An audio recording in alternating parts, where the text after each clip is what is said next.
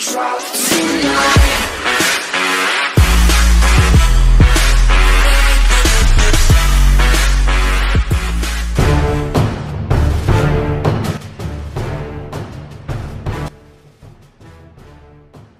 Mercedes Perennial S-Class limo used to categorically rule the roost in the executive car class, but within the last few years, its competition has crept ever closer to swiping class owners.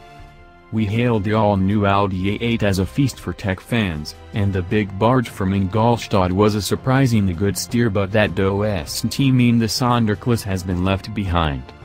In order to keep it on top, Mercedes has tweaked the S-Class for 2017. With our first experience of the facelifted car coming in the shape of the ballistic AMG 63 and 65 models. There's way more to the Swish limo's repertoire than some burly V8s, though. Now we've gotten to grips with the volume seller in the lineup in long wheelbase format, with impressions from both the driver's seat and as a passenger. Wait, there was a facelift? There was in summer 2017, but it was more about subtle refinements to the recipe than massive whitewashing changes. The headlines are a range of new straight-six engines to the non-AMG versions, the energizing comfort system that modifies the music, ambient lighting and even fragrance to alter the mood of those inside, as well as upgrades to the assistance tech. The adaptive cruise is now operated via button on the wheel rather than Mercedes' usual stock-based method, and reacts to junctions, roundabouts and toll booths by changing the speed. Your only real visual differences are the new headlight clusters, which now have a 3-stroke daytime running light effect rather than a single line. What's the interior like? Inside the sumptuous cockpit, the driver is cocooned by a huge swooping dashboard with a one-piece veneer of two massive, crisp information screens, and hugged by well-padded and well-upholstered leather armchairs. The fact that they have massage functions means you'll easily go cross-eyed with ecstasy behind the wheel. Speaking of the wheel, it's a new version that's a bit more contemporary than the two-spoke one offered previously, and now houses the cruise control settings and a smorgasbord of various other functions.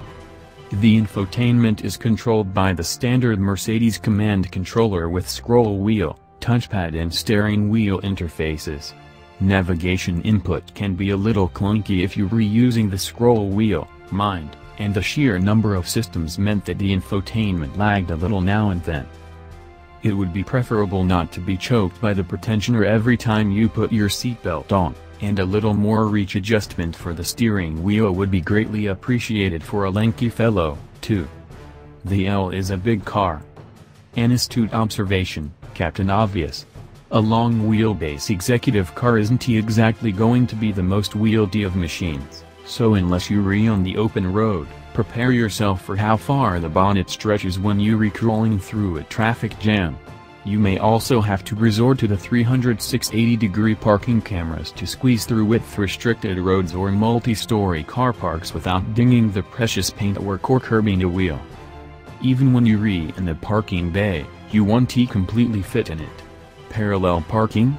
Chances are the S-Class is too wide. In an end-on bay parking? You'll stick out by about a foot, so good luck with that. The hands-free parking does its best, but even it struggles to squeeze into regular-sized parking spaces without some kind of overhang.